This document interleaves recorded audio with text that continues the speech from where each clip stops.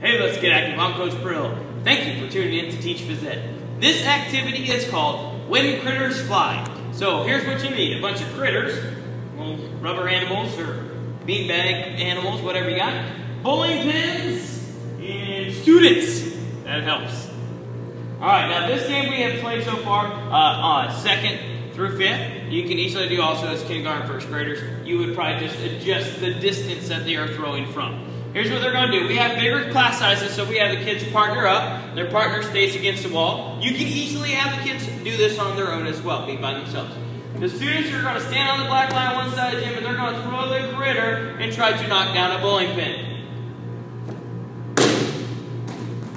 Alright, got one. So now that I've knocked down a bowling pin, I'm going to run out, and I stand the bowling pin back up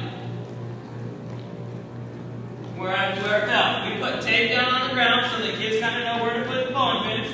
Then I get my critter, and since I knocked down a bowling pin, I'm going to get one beanbag to bring back. This is my point system. So I get my beanbag, now I run back.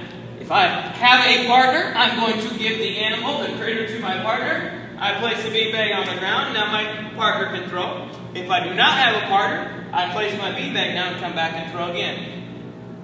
When I miss, I simply go get my critter and bring it back and throw again. So it's constant moving, working on that throwing. Our kids seem to have enjoyed it, and I hope that yours will as well. As always, thank you for subscribing, commenting, liking, and sharing my videos. I'm Coach Pirillo, reminding you to keep on moving.